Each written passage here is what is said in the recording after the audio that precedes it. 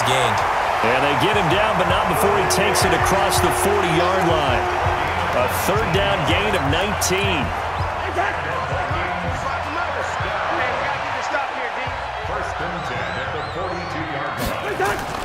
Cousins now to throw on first down. And Rudolph has it left side. He's tackled a yard short of the marker. Good gain of 9 on first down. Nice rhythm throw there on first down. He located his tight end, made it a nice easy pitch and catch. Hoping he can break a tackle or two. Wasn't able to do that there, but still good yardage. Looking for a seam, but finding none. He'll get back to the line of scrimmage, and that's it. An extra corner comes on now for the Patriots D on third down. From the shotgun, it's Cousins. And Cook has it, left side. Give him 7 yards on the play as they do pick up the third down conversion.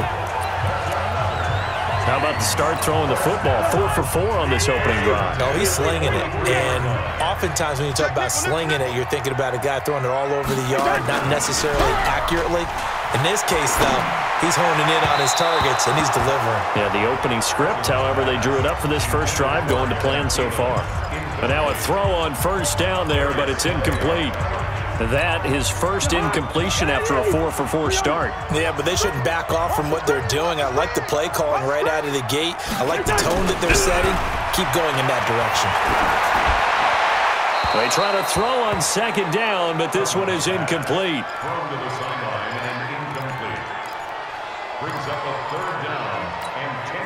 Here comes the 8th play of the drive, and they need a full 10 yards on third down. They'll throw again. Cousins.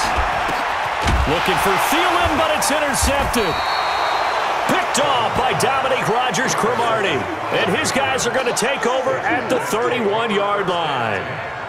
Well, this is simply a great read by a defensive back. It's 3rd and 10, so he sits right on where the yard-to-gain marker is, knows it's going to be a route around that distance, makes his read, breaks on the football, and makes a terrific play.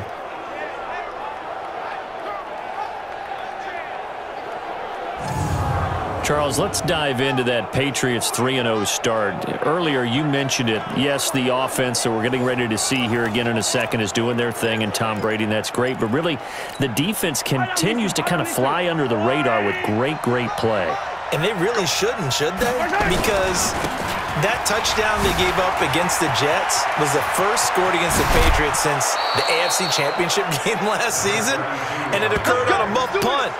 How about this? I love this stat. First team to shut out opponents in the first half of each game through week 3 since the 1962 Green Bay Packers. And did you know that that Packers team lost 1 game all year and won the NFL championship? If that's an omen, Patriots fans love it.